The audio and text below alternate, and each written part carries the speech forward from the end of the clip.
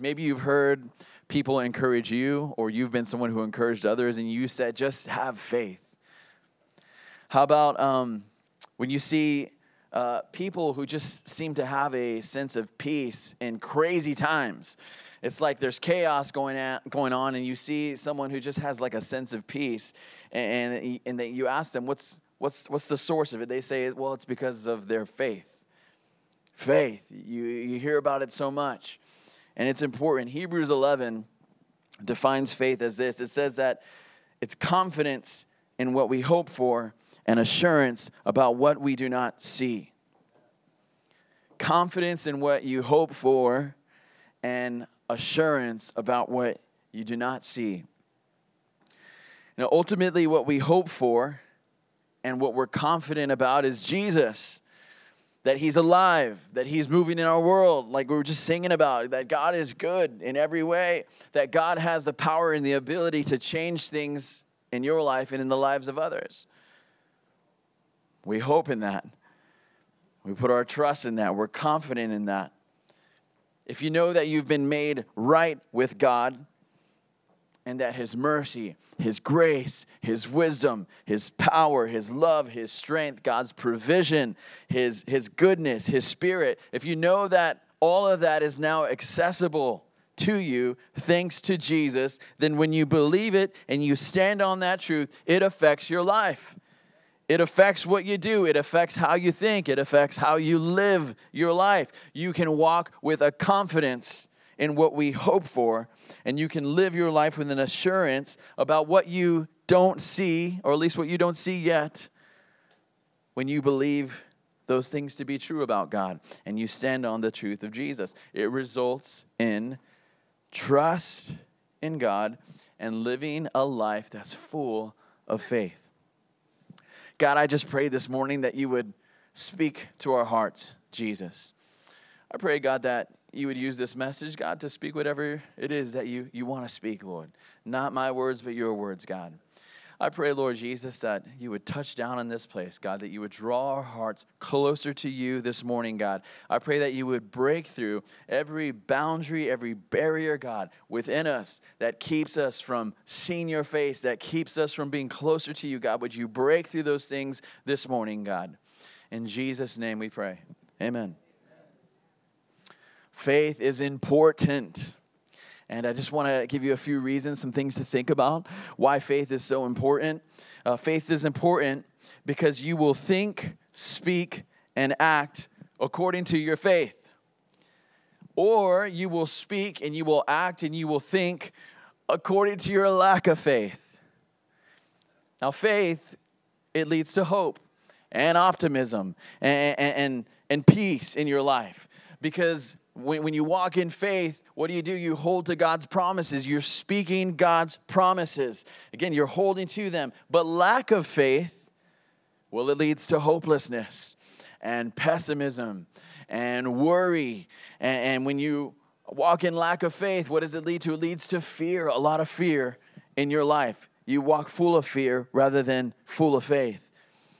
Faith is important because it causes you to act on what you haven't seen or experienced yet. Believing God's best and his promises.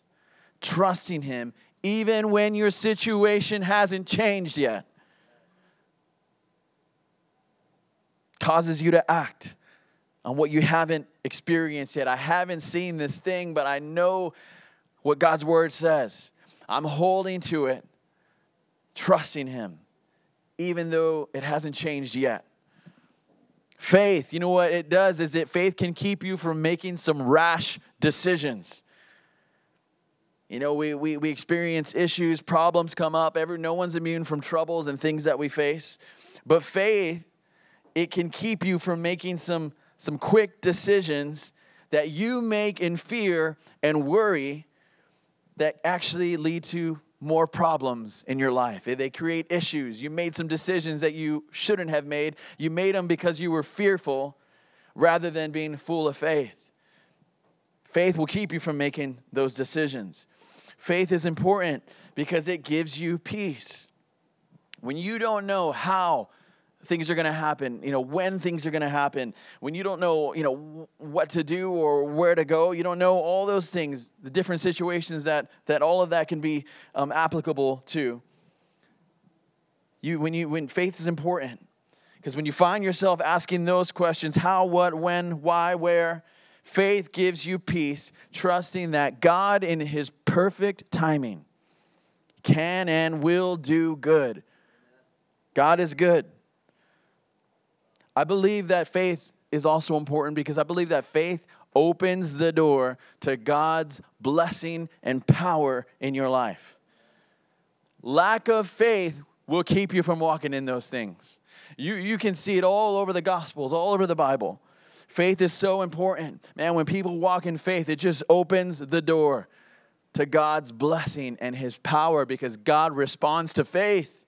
He's looking for people who will walk in faith. But he's so good.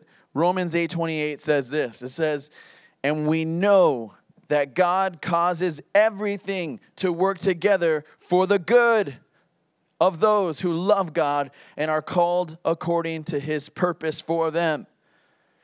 I love this scripture because I just think that this passage is like a faith booster. I mean, this when I read this scripture, I just feel like, man, faith stirred up in me. I feel a new confidence to just trust God. Let me just read it one more time. We know that God causes everything to work together for the good of those who love God and are called according to his purpose. This is a faith booster because it tells us that we can trust that God is up to good things. Do you believe that this morning? Do you really? I mean, you can believe it this morning, but how about when the week gets going? On a day-to-day basis, do you believe that God is up to good things in your life? Well, this scripture it tells us, even in the midst of bad things that we face, and in God, his right time, he will cause everything to work together for good for those who love God and are called according to his purpose. It means that the hardship and the troubles, the curveball that life can throw at you, even when we face those things, that you can have faith and find strength and peace and not lose your mind, but have hope and optimism because you serve a God who is up to good things. He's up to good things. Look at Jesus' words in John 16:33. Jesus says, I have told you these things so that in me you may have peace. In this world you will have trouble, but take heart. Jesus says, for he has overcome the world. Jesus says, take heart. Can you just imagine being before Jesus and he says that to you? Hey, take heart. What is he saying? He's saying, hey, have courage. Have hope. Put your faith in me, he says. Because he's overcome the world. It means he has the power to do all things. He's in control. Faith, it's just so important. There's just so many aspects to walking in faith, and there's so many things about faith that are just so vital to the Christian life. If you're going to be a follower of Jesus, faith is so important because it's the means by which we have relationship with God. Faith. It's the means by which you have relationship with God. You know, what is Jesus? He calls us to live a surrendered life to him. Jesus calls those who would follow him to live surrendered, dependent on him, and to believe and trust in him. Without faith, you can't do any of those things. Without faith, you cannot live surrendered to him. You can't live dependent on him. You can't just walk and just continue to trust God and believe him without faith. None of those things can truly take place in a person's life. Without faith, your relationship with God is stifled. Without faith, it's like your relationship with God starts to get knotted up. It's restrained. It's like it gets blocked up or stopped up. Without faith, it becomes lifeless and even dead. James 2 actually says this. It says that faith without works is dead. In other words, how we live reveals what we believe. and whether the faith we profess to have is a living faith or a dead faith. How you live reveals what you believe, and whether the faith that you profess is a living faith or is it a dead faith. Here's the good news. We can grow in our faith. Your faith can grow. As you continue to seek God and you look to God, you keep coming to God, as you continue to get more of the things of God in your life, your faith will grow. It's not just that your knowledge of God grows. That's a good thing. But as you get more of the things of God in you, what happens is the spiritual man grows. Your spirit is strengthened by the Spirit of God, the Holy Spirit. Your spirit is strengthened by His Word. Just like you would add physical muscle, if you started like a weightlifting regimen, you start to add muscle, you start to grow, you start to be strengthened. Do you know that you grow spiritually in all kinds of ways by getting the things of God in you, by looking to God, by calling on Him? One way that we grow is in our faith, having a strong and sincere trust in God. That can grow. In 2 Thessalonians, the Apostle Paul, he's like just thrilled about how the early believers are growing in their faith. Here's what he says, 2 Thessalonians 1:3. He says, "We ought always to give thanks to God for you, brothers, as is right, because your faith is growing abundantly, and the love of everyone of you for one another is increasing." When I look at passages like this, it's hopeful and encouraging to me that our faith can grow. You can grow in your faith. Do you know that the disciples, even once they were before Jesus and they prayed and asked Jesus that He would increase their faith? When we think about having faith and the importance of it, I think it can be discouraging if you're like, man, I look at my life and I just feel like I just lack faith in so many areas. When I look at my life and you're talking about the importance of faith, I feel like I just fall so short. It can be discouraging if you feel like you have none. Now, if you know that you've been lacking faith in a certain area of your life, you need to have a conversation with God about that. And what you do is you come to Him and you ask Him for forgiveness. God, I'm so sorry that I'm not able to trust you in this thing, that I have doubts. Lord, help me. Help my doubt, God. Help my unbelief. You can ask God those things. You even see a story in the Gospels about someone who said that to Jesus. Help my unbelief. But it can be discouraging if you feel like you're always on the losing end of having any kind of faith. If you feel like you never exercise your faith, it can be discouraging. But the reality is that might not be the case. In fact, you might live your life in many ways where you're actually demonstrating your faith and expressing it. It's encouraging to me to know that some of the simplest actions or heart attitudes in the life of a Christian can actually be significant acts of faith in God.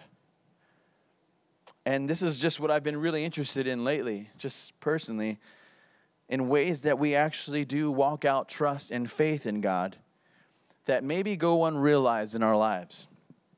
Maybe there's things that go unnoticed, but I've actually been walking in faith in God. I just wasn't aware of that. I was demonstrating faith. I'm really interested in those kinds of things. They can be small acts, can be significant acts of walking by faith. For example, and this is kind of the main one that I wanted to talk about this morning, is I believe that faith in a person's life, it looks like resilience in a believer's life, specifically in a believer's life. That as you walk out faith in God, as a follower of Jesus Christ, that what it looks like is resilience in your life. One simple way, you may be walking out faith in God, but maybe you're not fully, you don't fully realize it, is that when things get tough, when you're hard pressed, when you're going through it, when trouble comes, negative circumstances, it's like somehow you just keep finding this way to get through it. You keep praying, you keep looking to God, and then after it, even if it didn't end well, this thing that you've been going through, or even if the circumstance hasn't changed yet, it didn't get all that much better, somehow you're better. Maybe the situation hasn't changed, but still, as you continue moving forward, you haven't lost faith in God. You haven't stopped believing in God. You're continuing to look to Him. You keep holding to God. You keep choosing to just trust in Him and to serve Him. And this trial or hardship, which could have or should have taken you out, it just hasn't. You just keep getting up. What is that? You keep going after God. You keep finding some kind of new strength to move forward, in part because of the Holy Spirit, but also in part because of faith. I believe faith looks like resilience in the life of a Christian. Being resilient, it means being able to withstand and recover from difficult conditions. Resilient. And your story of resilience is a story of faith. You could say it the other way around. Your story of faith will be a story of resilience in the life of following Jesus. And really, all that, it's a story of God's faithfulness.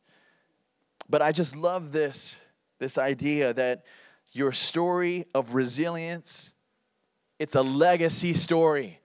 We're talking about over the course of your life. When you look back over the course of your life, there is a legacy story, potentially,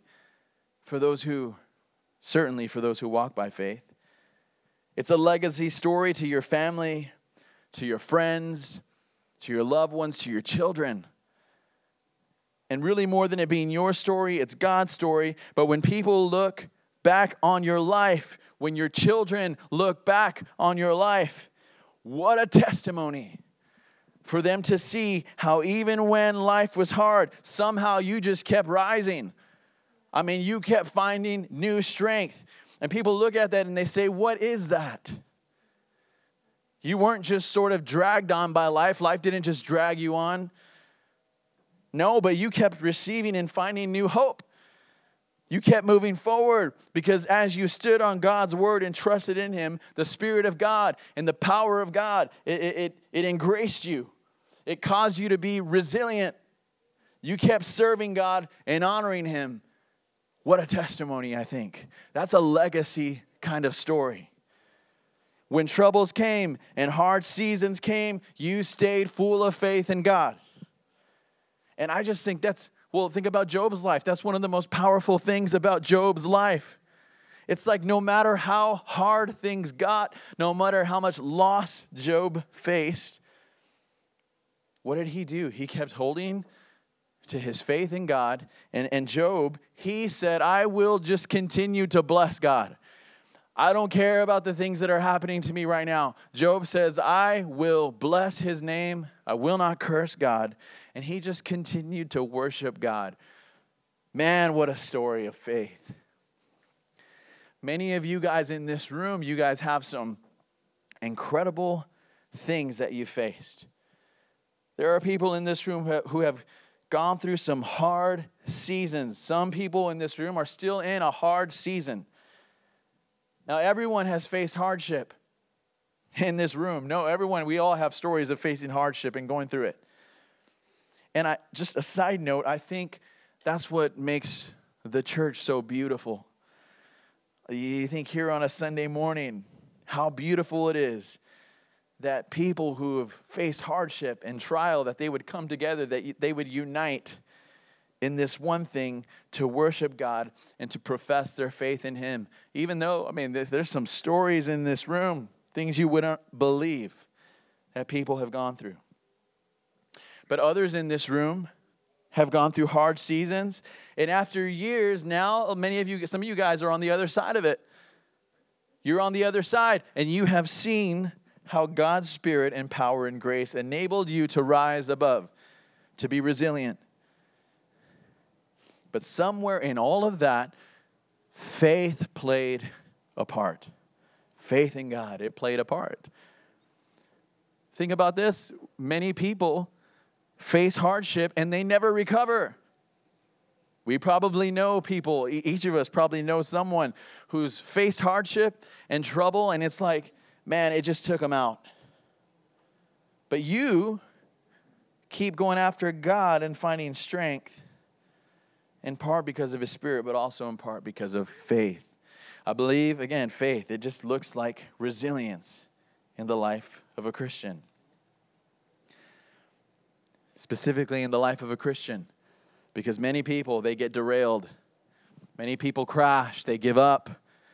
They turn to things that destroy their lives. Many people, they give up on God.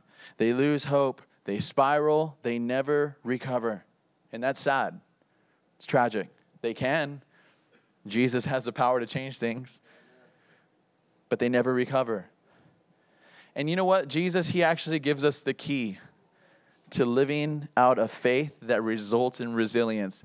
If you want resilient kind of faith, Jesus, He talks about it. He says that people who build their life on the rock, that is God, who build their life on the rock, who build their life on His words and hold to them, are the people who have that resilient kind of faith. Here's what He says, Matthew chapter 7. Jesus says, everyone then who hears these words of mine and does them will be like a wise man who built his house on the rock.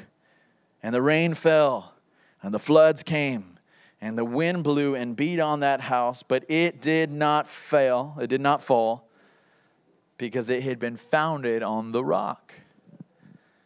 Your faith is built and founded on Jesus, the rock. It has to be, or else the house falls. Hearing His words, standing on His words, but then actually doing what His words tells us. Faith in God is what allows us to experience stability in the middle of instability. Man, when life feels out of control, we take comfort in knowing that who's in control? God's in control. When trial after trial just seems to come your way, but you're just determined. I'm going to trust God. You're not blaming God. You don't turn from God. You're not angry with God. When those kinds of temptations come your way to be angry with God or to blame Him, man, you just shut those things down. Say, no, I'm not going there. I'm not thinking those things.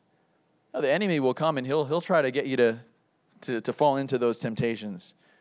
Blame God. Turn from God. Be angry with God. You shut those things down. You say, nope. I will choose to bless His name. I'm just going to choose to keep blessing God. I'm going to keep choosing to trust God, knowing that He sees me. God sees everything. It's not like He doesn't see the things that are going on in your life. God sees them. Faith in God, it allows you to experience stability. You know what it also does? When you just choose to bless God, you just keep worshiping Him. You put Him first in your life. You put Him first above things. You prioritize God. What it does is it invites the Spirit of God to move in your life and in your heart powerfully. It invites the Holy Spirit. And that's why I just believe your story of resilience, it's going to be a powerful legacy story of faith. It gives hope and encouragement to others. It's going to give glory to God. And you know, when I think about that legacy story of faith and resilience, one person I think of is one of my grandmothers. Actually, both of them. But I had this grandmother who's since passed many years ago now. And though no person is perfect, right? There's no perfect person. She was here today. She would admit, I was not a perfect person. Many of the stories that I do know firsthand about her, and some of the stories that I've heard other family members tell about her life, man, these are just some powerful faith stories. The stories about her life have set like an example, a standard to many people about having a resilient kind of faith. Let me tell you about her. This was a woman with 7 kids. And while the kids were still young, the father left them without any support. And there was this single mother who just fought to provide for her kids however she could. This family was the family that poor people called poor. It was sad, but man, these guys they just scrapped through it. But even in her lack, many of the stories you hear, even in their lack, in her hardship, and some of her own shortcomings, she never turned from God. She never gave up on God. She always believed that God could or would help her. And she always believed that somehow God would come through. I hear stories about this family praying together that God would send someone to provide food or financial support. And they would just pray, and they would pray.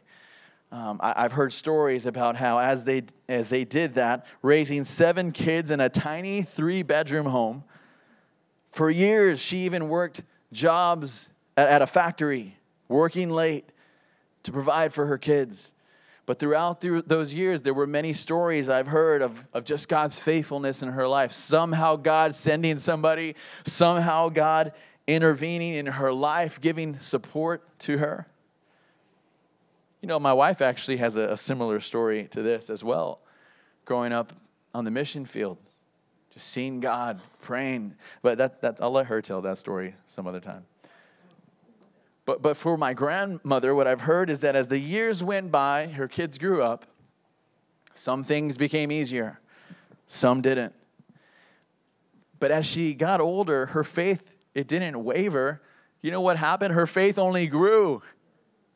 It was amazing.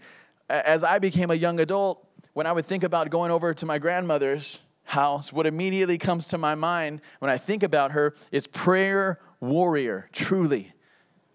You ever never known someone who is just like, man, this person is serious about prayer? I could remember going to her house, tiny little duplex that she lived in, half side of a duplex. But her living room, it was like a Christian bookstore. I kind of laugh to myself when I think about it. I mean, just every book you could ever see, Bibles all over. You would walk in and she would have, one of the Christian TV stations on. Always. This lady was serious about prayer and about God. You think about a history with God of just walking out faith in Him. And then in her latter years, you just find and you see this resilient person who's more passionate and more in love with Jesus than ever before. She was a believer. She loved Jesus. She trusted in the cross for her salvation. And one day, she went home to be with the Lord. And on the day of her passing, I was asked to come and do worship by her bedside, to sing some worship songs.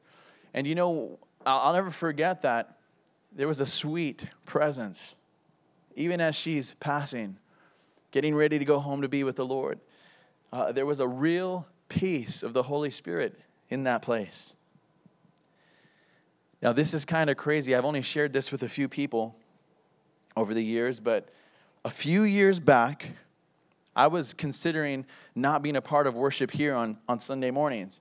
I was thinking, you know what? There's probably something that I need to lay down, and I'm just going to focus on putting messages together. I'm going to focus on that. And so I was thinking that a couple years ago, and I hadn't actually voiced that to anyone. My wife didn't even know that I was thinking. I mean, it's that one of those things, you're just contemplating, you're thinking about it. A couple weeks go by, I'm just thinking about that to myself. Well, one night, in those 2 weeks, I had this dream. And in the dream, it was her. It was my grandmother. And she came right up to me. And she was standing right in front of me, like looking me face to face. I could still see her in my mind from this dream that I had. And she told me, hey, you are not to stop being a part of worship on Sundays at the church. And And there was more to the dream, but when I woke up, I thought, how is that possible? I haven't even told anybody that. And my goal here in this place is, my desire is to push other people to be a part of worship. Man, I want to see many individuals become a part of worship. I want to get other people involved who are gifted and called to lead worship. I have a dream of seeing other worship leaders, be raised up. I love all that. I still desire to take breaks from being a part of worship and being involved. But I also know that until the Lord indicates otherwise, well, I'm just not entirely going to be done with being a part of worship. Now, I've never questioned whether my grandmother was in heaven. Man, I know she loved Jesus. But after that dream, man, I know that she's alive with the Lord. I'll just never forget that dream. It was like 2 or 3 years ago. But why did her words carry so much, even from just a dream? Well, it's because she was a woman who just walked out resilient kind of faith in God. No matter what happened, she just kept going after God. And I think, man, what a legacy story of faith. I can't get into all the things that she went through in her life, that she experienced. But I think what an example set for those who knew her to follow. And how good of God to walk with her through all those years, to sustain her, to embrace her, to comfort her, to uphold her, to meet with her all the way through. Faith looks like resilience in the life of a believer. How about the Apostle Paul, his resilient kind of faith? Walking by faith in Jesus, trusting him, serving him. Paul, what did it do? It got him in a lot of trouble. Got him into a lot of trouble. It's like the more that Paul had faith in God, the more that he served God, the more that all he wanted to do was love Jesus and tell other people about Jesus. But what happened? It's like the more that he did that, the more trouble it brought. Paul was beaten. He was spit on. He was mocked. People attempted to murder him multiple times, left him for dead. The skeptics or the people on the fence would say, man, Paul, why? Is it worth it, Paul? Why do you keep going, Paul? Paul helped to establish many of the first churches. But even then, in many of those early churches, there was just so much trouble and opposition. There was crazy things happening. Nevertheless, Paul continued. He persevered. It was like no matter what came, no matter what the devil threw at him, he was just going to keep going after God. And in doing so, he walked out faith in God. I love this. This is a scary thought, I think, for the enemy when he sees someone who just keeps praying. When they're going through it, they're going through a hard season, I think it's a scary thing for the enemy to see a person who keeps serving God. They just keep worshiping God. They keep blessing God's name. Because that's a person that the enemy knows God's going to use. He's going to move in their life. But what kept Paul going, ultimately, it was the Holy Spirit. Christ alive in him, giving him strength. Look at Paul's words in 2 Corinthians. He says, but we have this treasure in jars of clay to show that this all-surpassing power is from God and not from us. We are hard-pressed on every side, but not crushed, perplexed, but not in despair, persecuted, but not abandoned, struck down, but not destroyed. What he means is that we're simply earthen vessels. We have these bodies. He calls them, compares them to jars of clay. The treasure is God's gift inside. What is that gift? That's the Holy Spirit. It's the Spirit of God living in you upon placing your faith in Jesus. Because that's what happens. When you place your faith in Jesus, you surrender your life to him. The Spirit of God comes to live within you. So now he says we have this treasure now in jars of clay to show that this power is of God. It's not of us. Then look at verse 16. He says, therefore, we do not lose heart. Though outwardly we are wasting away, yet inwardly we're being renewed day by day. For our light and momentary troubles are achieving for us an eternal glory that far outweighs them all.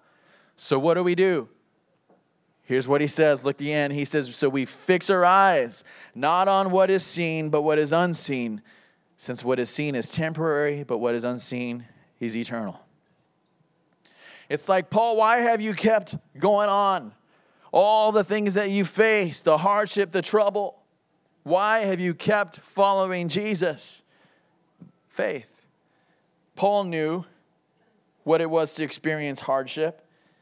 And yet he also knew what it was to find this renewal, this inward renewal that only comes by God's Spirit. So because of Christ alive in us, he says, here's what we do now. We fix our eyes, not on what is seen, but on what is unseen. In other words, we have faith. This is the last point for this morning. And Jose and Devin, if you guys are in here, you can make your way up. Resilient faith. It trusts in the blood of Jesus to cleanse you. It's one thing to go through a season of hardship where you have to trust God's hand to guide and lead your life. And as you do, you keep finding strength. The Spirit keeps strengthening you, gives you a newness of life to move forward. But a resilient kind of faith, it doesn't end there. It also looks like trusting in the cross and His blood to cleanse you, to atone for your sin, and to wash you anew. Do you know that the power of the cross, the power of the sacrifice of Jesus, it stands to account for your sins, past, present, and future? Did you know that? Through repentance and truly putting your faith in Jesus, when you make Jesus the Lord of your life, the power of the cross, it stands to account for your sins, past, present, and future. Did you know that? It's incredible. This is why Ephesians chapter 1 says, for He chose us in Him before the creation of the world to be holy and blameless in His sight. In Him we have redemption through His blood, the forgiveness of sins, in accordance with the riches of God's grace that He lavished on us. And so as a Christian, when you've given your life to Jesus, when you put your faith in Him, your position in Christ, thanks to the cross, is a position of being chosen, holy, and blameless in His sight. Because you got the cross of Jesus over your life. Your position in Christ is that you have access now to the riches of God's grace. But as we walk out relationship with God and we walk out faith in Him, God leads us into this maturing process, this refining process of sanctification. Sanctification. And what happens is, as believers and followers of Jesus, if we do fall short, if we do make mistakes, we have access to the riches of God's grace now because of Jesus. We can approach God again and again and again, and you can find mercy, you can find grace, you can find the love of God. Again, why? Thanks to Jesus, who was perfect in every way and was slain in your place. So though you might fall short, you might make mistakes, though a man may fall 7 times, you get back up. You keep coming to God. You keep confessing your sin to Him. You ask God to cleanse you, to forgive you, to wash you. 1 John says that as you do that, He is faithful and just to forgive us our sins and cleanse us from all unrighteousness. Now the faith part comes in believing that. Believing His word. Acting on it. You're continuing to get back up. You're following God. You continue to serve Him. Even if you've blown it. You've come to Him in repentance. You're trusting that the cross is enough to atone for your sin. But sometimes we make mistakes, we fall short, and we feel like, man, it's over. He's done with me. I blew it again. Maybe I'll just stay distant from God for a little bit. Or we think, I've exhausted God's mercy. I've exhausted His grace. The enemy will get you to think those things. We might think, man, this is like the last time God's going to forgive me for this. He might have forgiven me the last time. but his grace, it's running out. We think those things. The enemy will get you to think those things. His grace is not running out. To say that it is to say that the cross is not enough. Now, of course, God doesn't want us to stay stuck. God doesn't want us to be in like a kind of bondage. And no one is perfect, but it takes faith as well as humility to trust God, to keep coming to God, and keep letting God do his work in you. It takes faith to sincerely confess your sins and repent. And when you confess your sins and you ask God, Lord, forgive me, cleanse me, wash me, it takes faith to walk away from that and know that you can be forgiven. It takes faith to believe that when you ask for his mercy and forgiveness, he's not keeping a record of your wrongs. And in faith, you believe that he remembers no more. Why do you believe those things? Because that's what his word says. This is the last scripture for this morning. Jeremiah the prophet, he saw and prophesied about a time when there would be a new covenant with God's people. That Jeremiah saw God was going to do something new, something radical through Jesus. And what it would look like, what it would mean for those who believed and put their faith in Jesus. Here's what it says, Jeremiah 31. It says, no longer will they teach their neighbor or say to one another, know the Lord, because they will all know me. From the least to the greatest, declares the Lord, for I will forgive their wickedness and remember their sins no more. That's the new covenant of your life in Christ, faith in Jesus. And Jesus, this morning, we're just so thankful for what the cross does, this relationship that you've brought us into. We thank you this morning, God, that there's mercy to be found as we approach the throne of grace, that we can continue to find strength and grace, yes, forgiveness, your love. God, we also thank you that we have access to the Holy Spirit who can embrace us and strengthen us. We thank you, Lord, that you desire to move powerfully in our lives, to free us, God, to take us to new places of freedom with you.